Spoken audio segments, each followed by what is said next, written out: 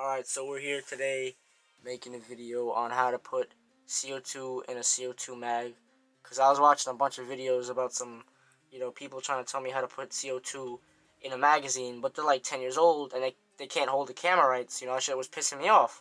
So me and my bro decided to make a video teaching you how to actually put CO2 in a CO2 mag, because that shit looks confusing as fuck, but it's not. It's the easiest shit you could ever do in your life, and if you don't know how to do it, you're fucking retarded. So we're gonna get right onto the video. You got your CO2 mag. This is for the Elite Force 1911. As you can see, it's right there.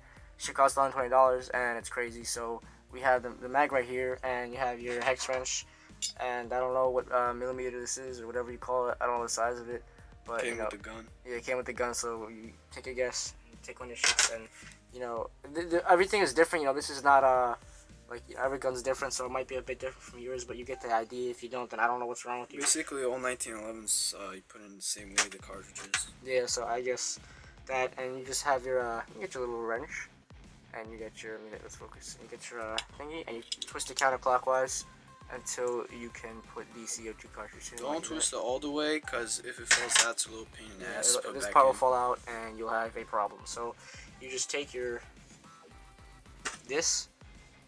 See, this is your CO2 cartridge. Oh yeah, so this is your CO2 cartridge for your pistol, right? And you got your, CO2 and shit. And you just slide in like this. It might be different for other guns. And you just put it in like that. And it goes in like that. And you take the Allen wrench and you twist it until it goes all the way in. And you'll hear a little gas leaking. And you just twist it all the way until it stops. And I'm not going to do it because I don't want to, use a CO2 cartridge right now. But we got a bunch more back there. So that's literally how you put it in the magazine, and that's the easiest shit you could ever do in your life. But I didn't know how to do it because the little 10-year-olds on YouTube were trying to teach me, but I didn't understand what they were doing because they had their fucking iPods flipped up, and I don't fucking know. So yeah, so that's how you do that thing.